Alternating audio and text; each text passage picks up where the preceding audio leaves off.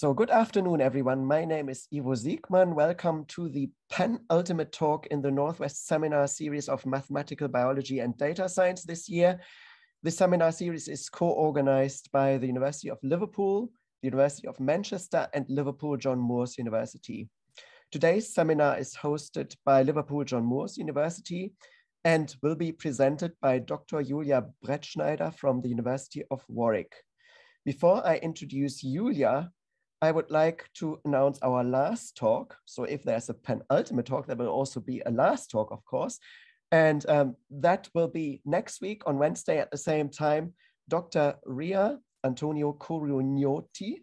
And Ria will, in fact, physically travel to Liverpool, and she will present a talk at the mathematics department of the University of Liverpool.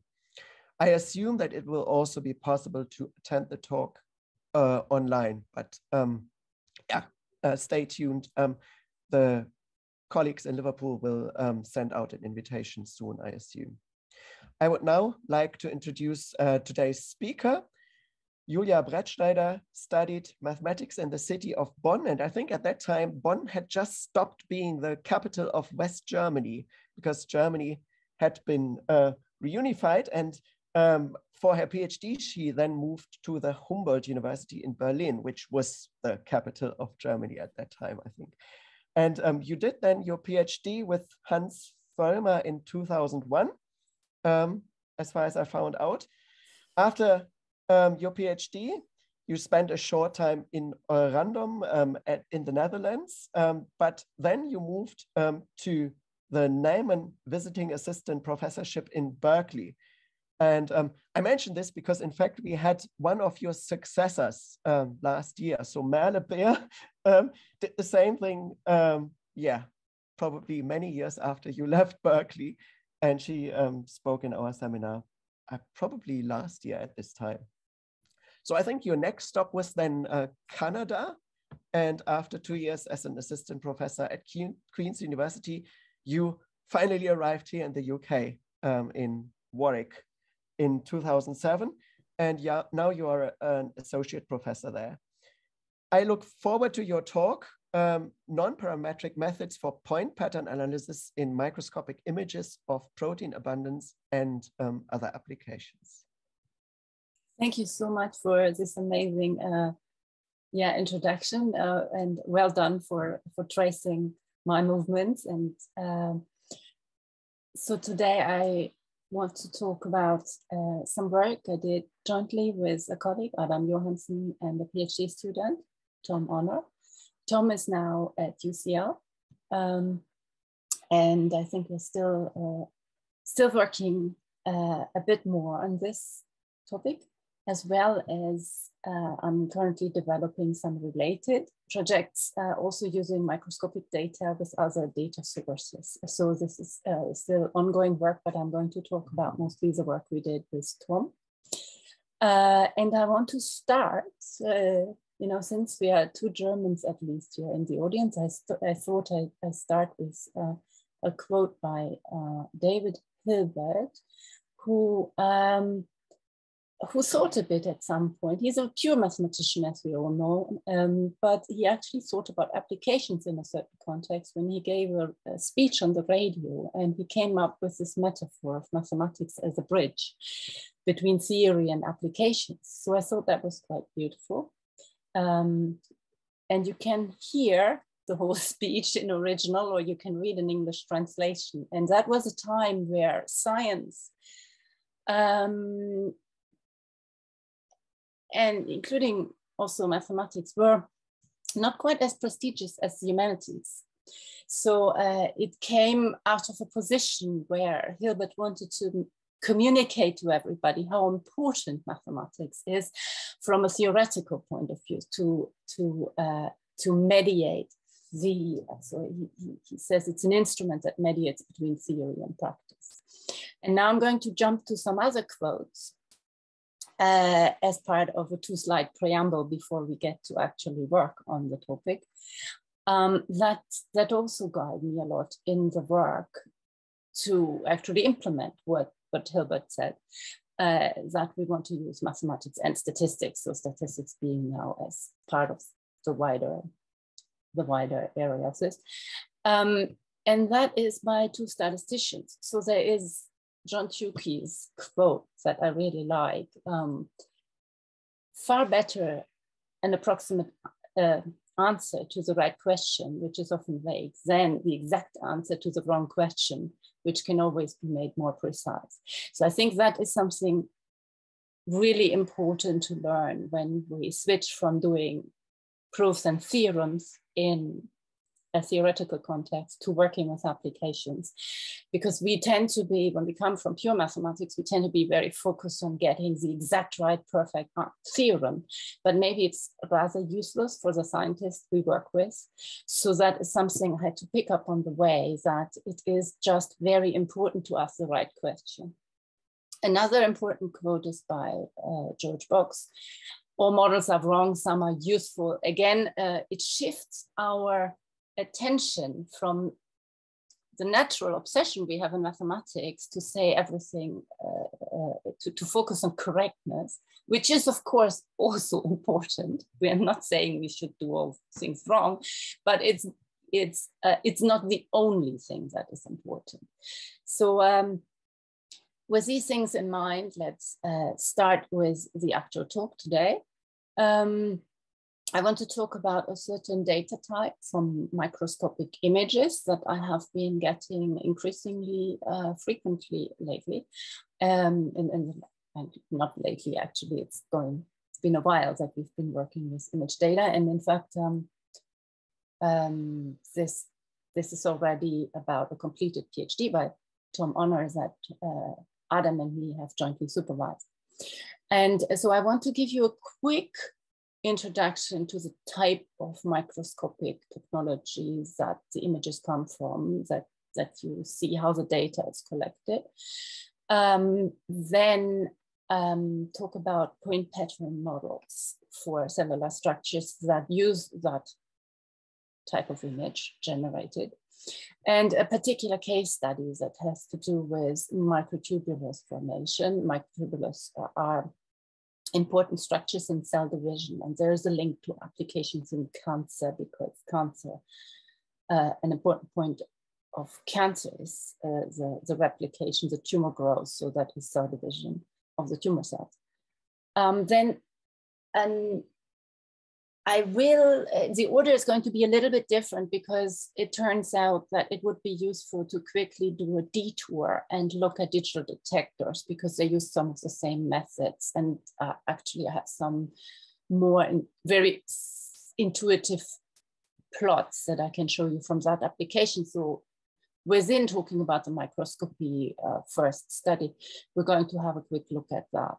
And then I'm going to turn to a second application where it's about a temporal revolution. So the data sets are then, it's not videos, but it's sequences of images. Well, every video is in that sense, sequence of images anyway, but they are a bit coarse, but we work with those as well. Yeah, so let's talk about confocal microscopy. This goes back to Marvin Minsky, who later became famous for AI and other algorithms and so on.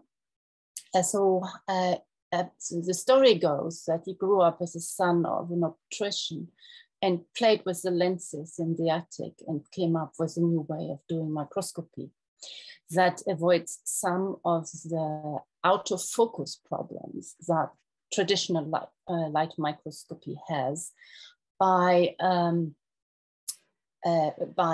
playing a bit more with the lenses. The advantage of that is that you have better focus through this pinhole, but the disadvantage is you need longer exposure.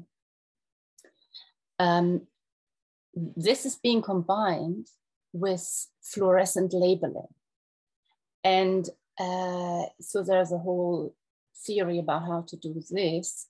You use certain types of fluorescent labels that reflect certain colors. So that means you are getting a selective view of only the things that are labeled. So you're not actually seeing the whole structure of whatever you put under your microscope. You're only seeing those things that are labeled. But you can do that multiple times with multiple fluorescent dyes.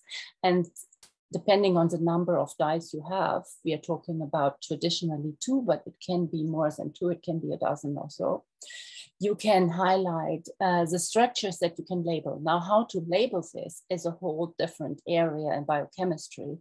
You need to design for every protein or structure you want to show. You need to develop a way of labeling this. And sometimes it involves several molecules, the actual fluorescent one and some antigen or whatever that tags it together. So there is, that's a whole research direction, the labeling. But taking that for given now, we just assume we are interested in certain structures, certain molecules like proteins in a cell, and we would like to see them. It's so because we want to do that at quite high resolution, we work with these labels. We cannot see everything. We can just see the things that we label. But the advantage is that we can monitor live cells. There are other techniques like electron microscopy, where you can even have much higher resolution, but the matter is dead. So you cannot actually see a cellular process, because for this technique, you have to kill the cells. Now, here's an example, protein abundance, where you have 2 dyes, green and blue. The green one is visualizing something that typically is on the cell surface. You can see this here on the outside. And the blue one is a stain that attaches to the nucleus. So you see things in the inside. So this has to do with localization of a tumor antigen, just as an example. Here's another example. Where they use 3 different colors. One attached to the chromosomes, DNA, so that's a label that can attach to DNA. Another one attaches to a green protein. This is during cell division. So the green stuff here is in the middle, and this is the DNA of the 2 different cells, the children cells of the cell division. And the red stuff is here, colored in red, are the microtubules. We will talk more about them in our examples. This is just to show you how you have 3 different individual images of the same thing, and then you can, on the computer, put the whole thing together, so you get all the 3 structures in one image. Now, in our study, we were interested in the collaboration with Steve Royal, we'll get to that. We want to look at microtubules formation, and these are structures during cell division. Here's the microtubules in green, and the DNA, so the chromosomes here are in blue. And you can see a cell division in 8 steps, starting with 1 cell, then the rearrangement of the chromosomes, and the central part of the work is done by the microtubules to separate the chromosomes. And here you can already see how the 2 cells develop, and in the end they are separated. So we're just going to look a bit more closely at the cell division and the role of the microtubules now. So here's a schematic picture of the same situation that we just had in the beautiful pictures. I don't know what does that. So here are the chromosomes, and these here in yellow, these are the microtubules. And they separate the chromosomes so that each of the daughter cells gets their own set of chromosomes. Now, this here is what we take as a basis for the modeling we want to do. So it's not so easy to see that now as in these colored pictures, but this is what you get out of the experiment. This is being colored artificially later digitally. What you see when it comes out of the microscope, the data acquisition is just a grayscale image. So if you know about the stuff, so the microscopist will immediately know what's going on here. So you have these little thingies because that is perpendicular to the axis of the microtubules. So what you see here, the little rings, are the microtubules intersection. So we see these dots here. And so I have, in my version of Zoom, I have the people here covering my slides. That might be a bit of a problem. I can't really do anything about this. Oh, I can take, no, I can't really remove the people here. Oh, you can move them further to the right, maybe, or to the, yeah. No, they keep popping up. I don't know what to do about this. That may be a problem for everybody, that we have the images of the participants covering some of the slides. Is that a problem for you? No, you can only see. Oh, I have made them. I had made them smaller now, actually. Yeah, yeah. So this is a view of the microtubules from another direction, so that we can see how they extend the length, the long structures here. Now, how do we model this mathematically? And that was now the moment where we thought we should try our hand on using point patterns. There's a whole theory out there and a beautiful package with, I think, over 700 functions that's called SPATSTAT, spatial statistics. And that implements a lot of this theory.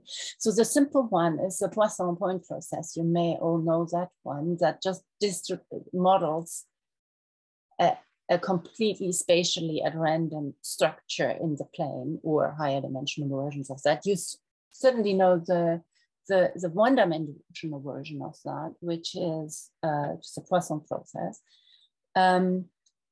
Now here, I marked them yellow, and we want to now model these locations as a point pattern. So there will be some statistical distribution governing this, and we don't know what distribution that is. So our collaborator, Steve Royal, he asked the question, so what he is really interested in is the role of a certain protein, tax-free, for the structure of these microtubules. So what he does is he does an experiment where he overexpresses a protein and then compares that with the control. What he believes is that there's some stuff between the microtubules, which he calls mesh, that this governs how far they are apart. So now mathematically that looks like this. We have a point process and call it xi0. That corresponds to the realization. So this would be that little x would be a data point that has been generated by a statistical model, the point process x0, capital X. And then the same thing for xi1. So that is the treatment, the data that corresponds to the treatment and has been realized by another point process. We don't know the distributions of these point processes, and we are hoping to use the data to find out something about the differences between these two distributions. So what we did first was just a set of descriptive statistic measures. So what can we all observe? We can count the dots. So that would be just a counts. That we call that ND. We can calculate an intensity measure. This would be then, so we call that mu, would be the expected number of points in a certain set. So then we could sorry, I have a few RDs here. They're all R2 because it's all images.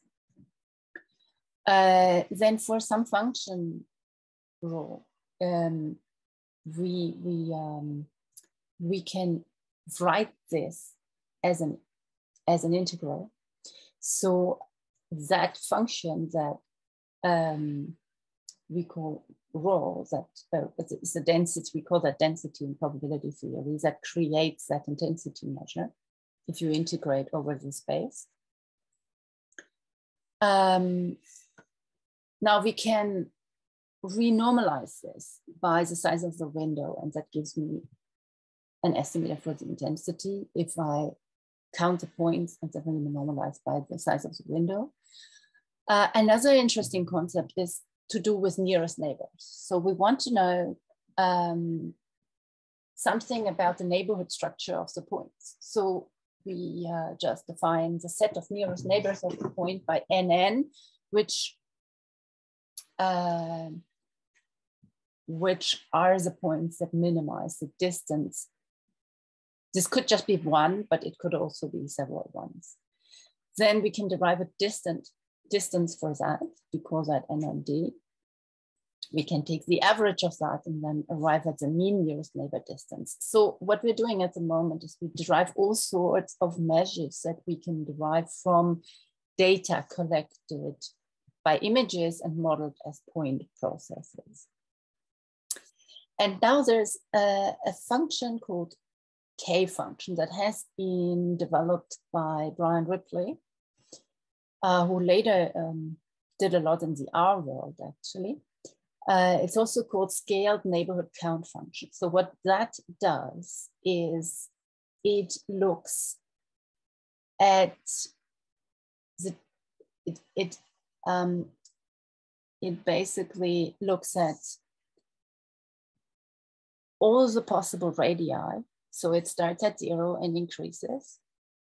Then there is a normalization constant to do with the density. So that is just applied at the end. And then it calculates the expected value of how many points you have that are less than that radius apart. And it does that for each possible radius, so that you get an idea how many points you are going to find within a certain distance.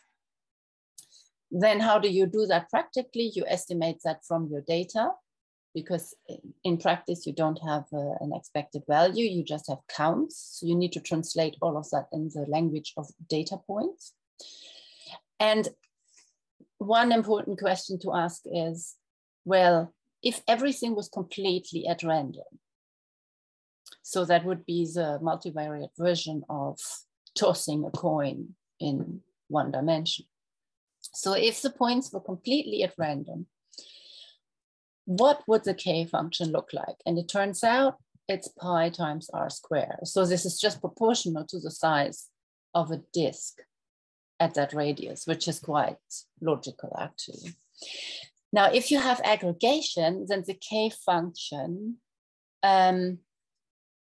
becomes larger than that, and otherwise it becomes smaller than that. So repulsion means there's some reason why those particles, it's social distancing actually. So in COVID times, we have a lot of the last possibility, we are keeping a distance from each other. The points are keeping apart.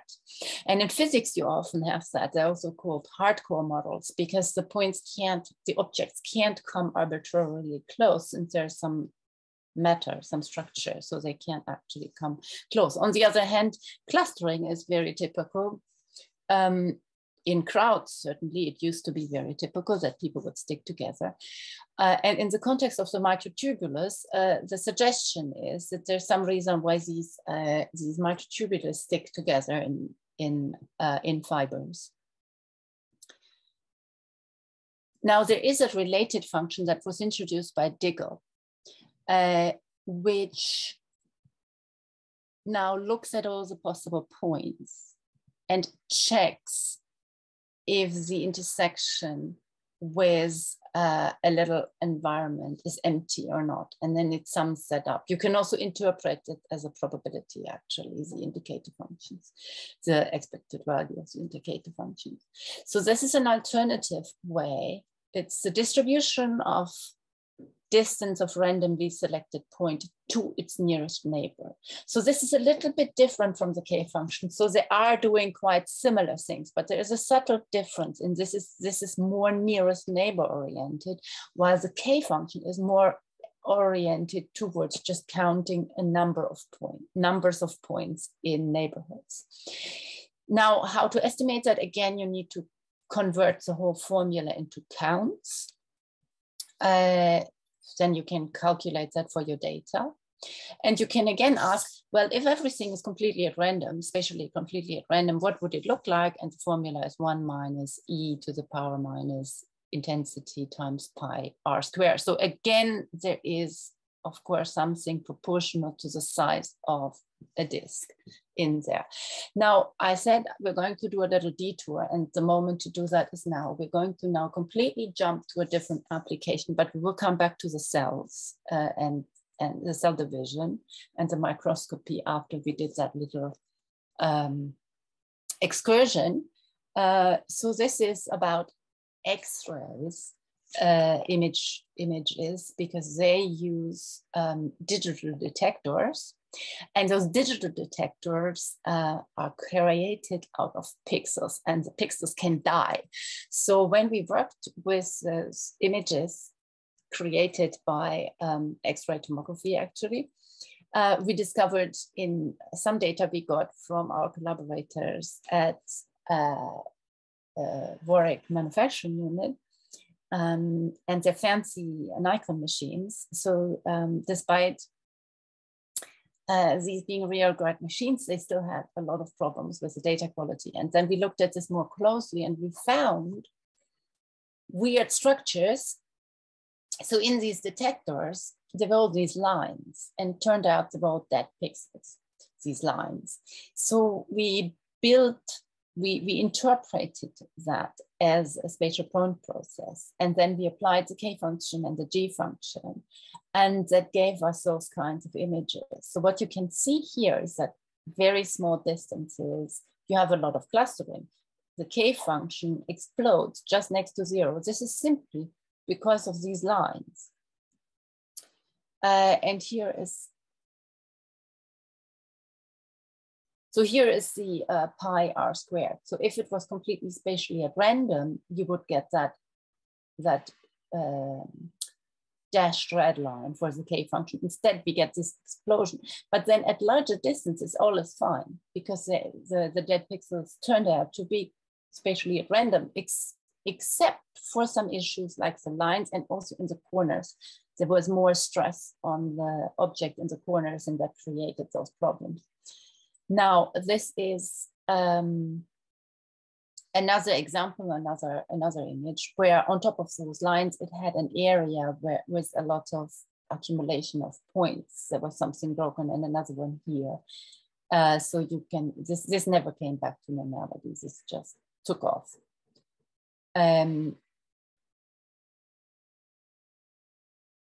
In this, so what we then did artificially, we removed this area from the, and we just only counted one dot for every line, just to test how the K function captures that. And it turns out when we remove those problems, then the K function looks quite normal. So it's more or less spatially at random. There are always some issues at larger distances because it's a finitely large picture, so you can't expect this to behave normally once it becomes bigger. But there are some edge correction techniques as well, which we used later. But this is just for illustration so that you see what this is doing. Similarly for the G function, the G function here explodes because of even more than the K function, because of all those nearest neighbors. And if we remove that, we get normal behavior. So if we don't count them. Yeah, so this is a different project. Partly we actually linked up with people in Manchester from the Henry Moseley facility, image facility, because they gave us some data, and we had some discussions about the applications of that. And we wrote a web app in the paper about this kind of work. You can check that out. You're welcome to do that. Information is here. But this was mostly for illustration, because we now come back to Steve Royal and his microscopic images. And our question again is, how are these patterns influenced through overexpression of TAC3, that protein, versus control? So we now developed some test statistics that simply looked at differences between these various measures that we developed before for the largely descriptive statistics of the patterns. So this would be, for example, the window size, the number of points, the intensity. Then we can look at the nearest neighbor statistics, compare these between the two different types of images, the treatment and the control. We can look at the minimum spanning tree. We can look at the difference between the G functions. We also have weights in here. I didn't address that yet. The weights intuitively just have to do with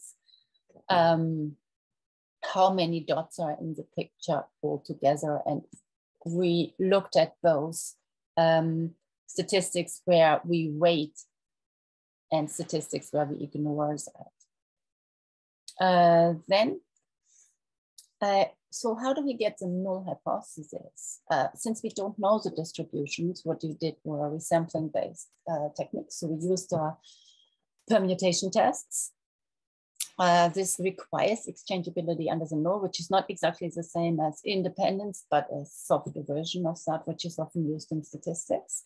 So you need to define under a certain set of operations and then assume that your distribution is exchangeability under the null. Yeah, and then we just calculated various of those statistics to see what we get in our application, but we also ran a few simulation studies.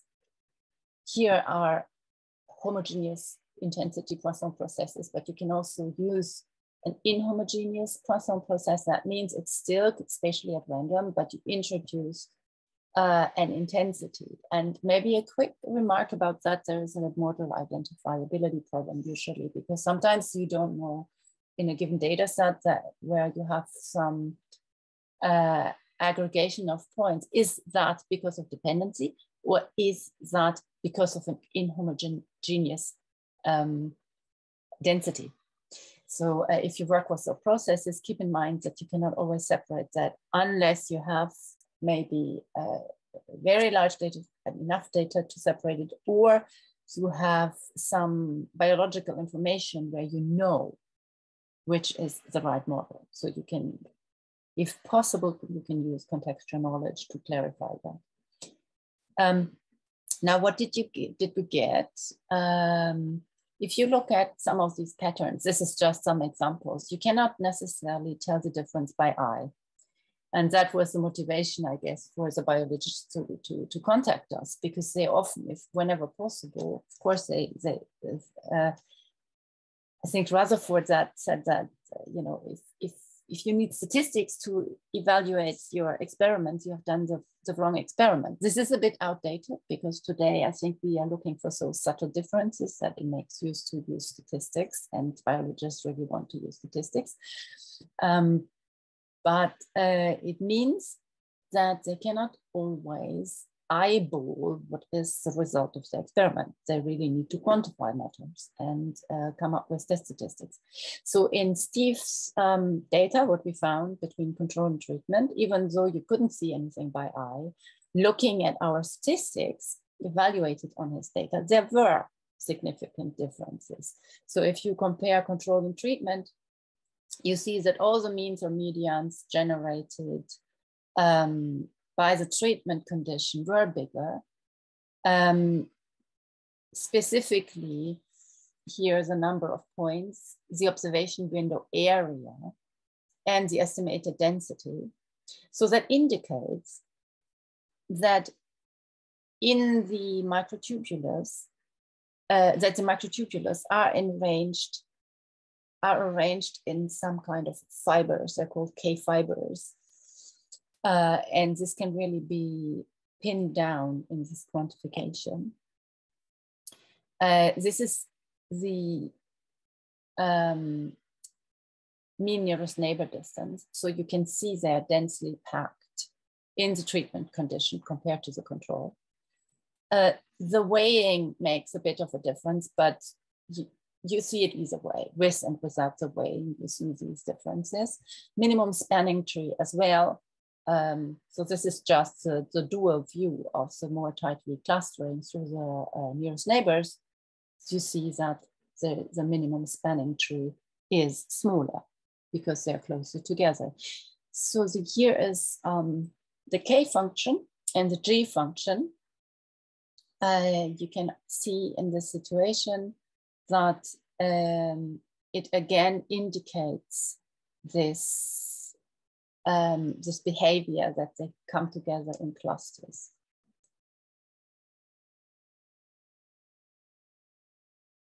Now, here's just an example of the kind of formal tests we did with the various statistics that I showed before.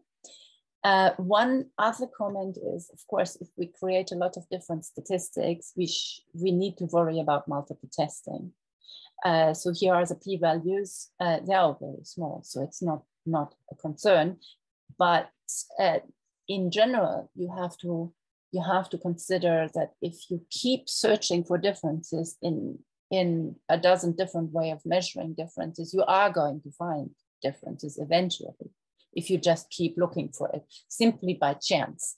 So whenever you're using a lot of these different statistics, they're all great, they're all capturing different elements of it, but there is a risk of basically forcing a result, even though there is no difference, simply by that excessive testing. So instead, what you do, and you just adjust for multiple testing. That means you need to pass a higher threshold for the p-values. The simplest way to do that is with one for only. That's not always the best way, but it was good enough in this situation.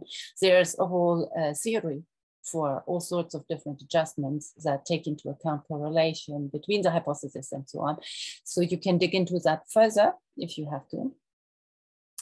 And yeah, this is just a summary of what I already said along the way, that we could see from data analysis that the tax-3 overexpression is associated with an impact on this stuff that is between the microtubules and somehow regulates how far they are apart. I want to tie that back a little bit to what kind of questions we ask. And that is, we really wanted to know something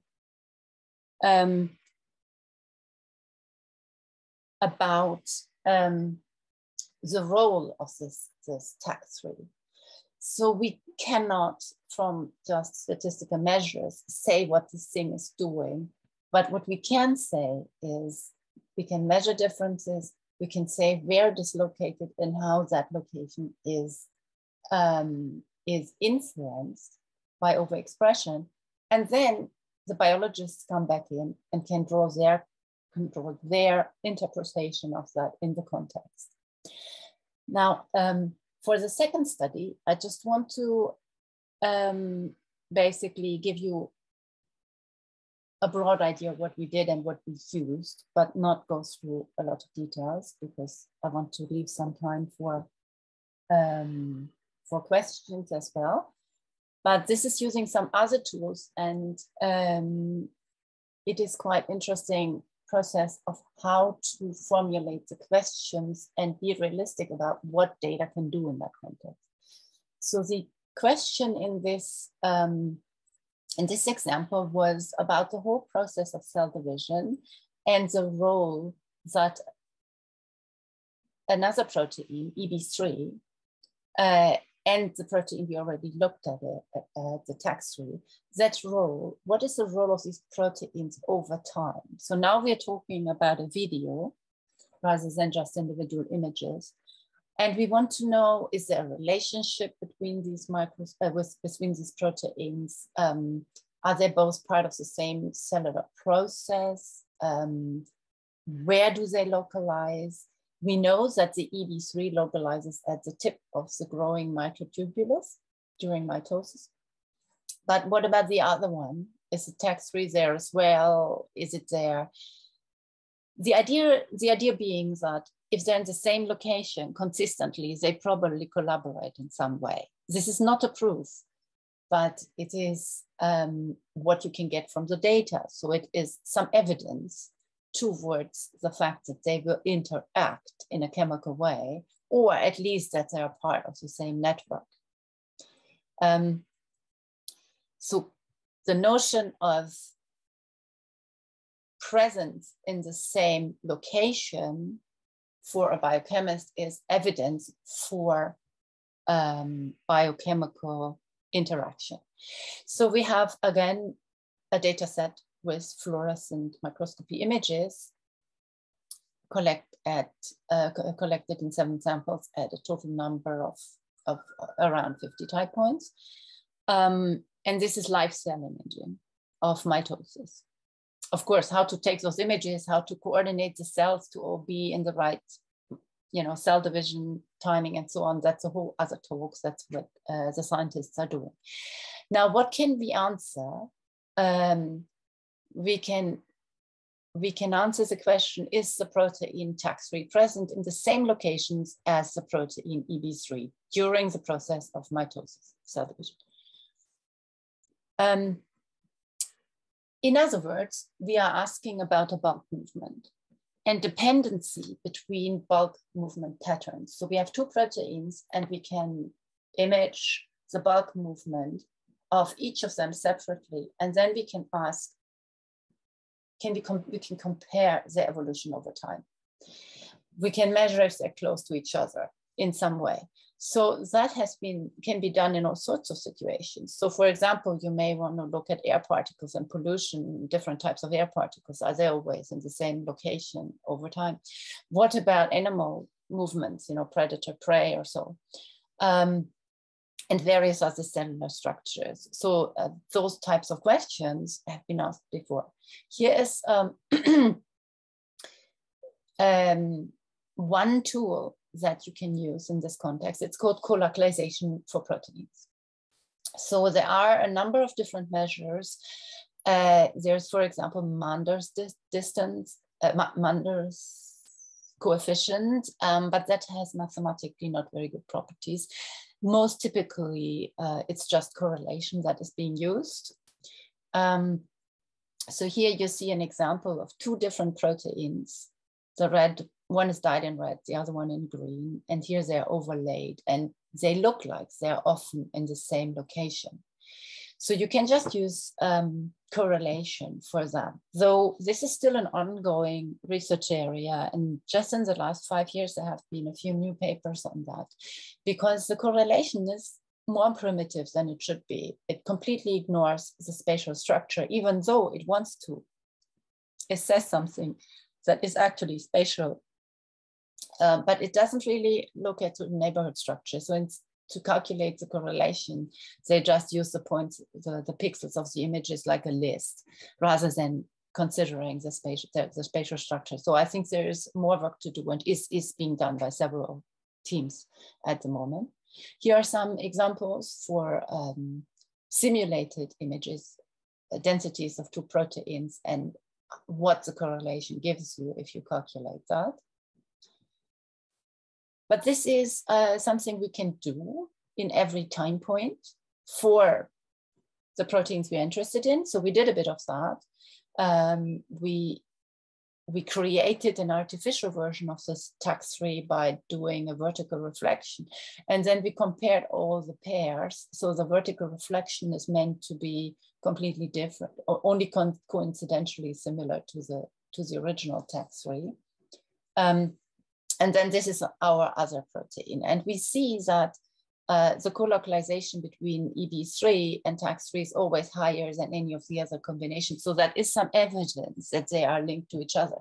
But this sort of first quick and dirty analysis, that doesn't actually address the trajectories because it only looks at individual time points. And so here's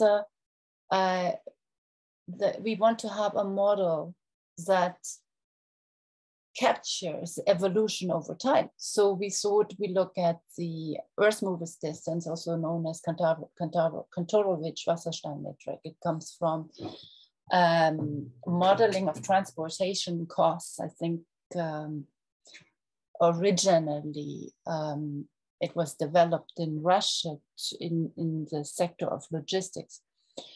And this is a way, so it's also called Earth movers distance. It's lately been used a lot in machine learning. And what it does is it looks at flows that minimize the overall costs of moving some stuff from one location and another. And then it normalizes that by the total flow. So roughly, intuitively speaking, under a certain set of boundary conditions, you calculate how much work is it to move some stuff somewhere else. So if you're talking about the proteins, you want to know how similar they are by quantifying how much it would be to convert one into the other. So we use that. And I think I want to probably come to a close so we can have a discussion, but show you just a little bit of a program, an overview of a program we did involving the Earth movers distance to address that bulk movement question that we had about the two proteins. So in theory, the probability theory of that is all very developed and beautiful because measure theory has done that for us. But to actually do that with data turned out to be a bit more work because we needed to do discretization in different directions. Since in data, you need to computationally deal with it. So we couldn't have a continuous spectrum of directions. That would have been too difficult to deal with. We also needed to worry about subregions. Because if we had done everything at once in the whole area, due to larger spaces returning unintuitive geometry, we need to localize the problem. So we calculated, and also for computational reasons, actually. So we calculated things locally and then patchworked that together. And then we also had to do a permutation test study again, because we didn't know the true distributions of the null hypothesis. Here is some examples of hypotheses. So null hypothesis would be between sample independence of those local bulk movement patterns. So that would mean that the two proteins have nothing to do with each other over time. To create the null hypothesis, we needed to have certain operations that describe movements. So we specified rotation, reflection, reordering, and so on. And then another notion is within sample independence of local bulk movement patterns. So what about one protein by itself? Is that independent or dependent? So here are some simulations of those spatial patterns, just noise, isotropic, homogeneous, and symmetric. And this is just roughly a summary of what we found in our simulations, that for independent movement, we found that this mostly confirms the theoretical methods, but we did have some problems with the composition of hypotheses. And for dependent movement, we are struggling a bit with a high rate of incorrect rejections. So there is probably something we can improve. But we have evidence for validity for an omnibus hypothesis approach. So that means the hypothesis joined together as a set. Applied to Steve's data, we could see that we had a consistent rejection of the null hypothesis. So that means there is some spatial colocalisation over time during the evolution of the bulk movements in this biological process. So from a biological point of view, there is evidence that the movement patterns of these two proteins are dependent, which for a biologist means they are probably involved in the same process. And so furthermore, they think that this has something to do with the localization in the tips of these growing microtubules, but that takes into account that we already know that for the EV3. So that is joint work, as I said, with Tom and Adam. And we have a few technical reports and a publication with Steve on that. And now maybe should I probably stop the slideshow and try to see people again. Yes, thanks a lot, Julia, for your talk. Are there any questions? Oh, there, now I see the people again. Some people are there with names, and some people are, there is, for example, a squirrel was in this talk. Yeah, some people have really creative avatars. So if you have a question, you can either ask the question in the chat, or you can unmute yourself and ask a question. Gabriella might have a question, actually. Yeah, I have one question, and that is, you said, Julia, that if I understand correctly, then to analyze the movement is difficult because there are lots of challenges. Is it because you need to analyze the movement of many particles or subjects moving around? Or would it be also the problem if there is just one of them to analyze? Ah, okay. So if you had just one, you mean like a bigger object? Mm-hmm. Yeah, I probably wouldn't work with the point process then. I would probably, are you interested in the location of that one object as well, or is it more about the evolution over time, or both? I'm more about evolution over time, how the character of the movement of that object is changing over time. Yeah, I think you could probably do something similar, but a little simpler than the Kantorowicz-Wasserstein method. I think you could probably use some other a distance between functions. Maybe there would be issues with normalization, I could imagine. Depending on if you have two things that you compare, and maybe one tends to have higher variation, or in general, or a huge magnitude. Yeah, so it will depend a bit on the details there, but I would probably do something with a different metric. But you may have some of the other issues as well, like the problem we had with local versus global view of the motion, because what you could have is something that goes in a loop. How do you deal with a loop? So you need to have an idea whether you care only about where it comes out at the end, or whether you actually care about the distance it travels. So if you have a trajectory view, then it would do that, but you may have to put it together from little localized pieces in your, depending on how the data are given and so on. So that requires some thought, I think. And then the other question is, what is your null hypothesis? How do you generate your null distribution? How do you generate your null distribution? Parametric or non-parametric, depending on how much you know from the context. Is there anyone, so if there's no other question, maybe I can ask people questions. Is anyone working with image data, and what kind of image data are you working with? Do you work with? Okay, so I work with retinal imaging data, but I also work with football video data. So the question I asked you was about how players of the football move on the pitch. So there are some colleagues of mine that have worked on that. One PhD student worked on that.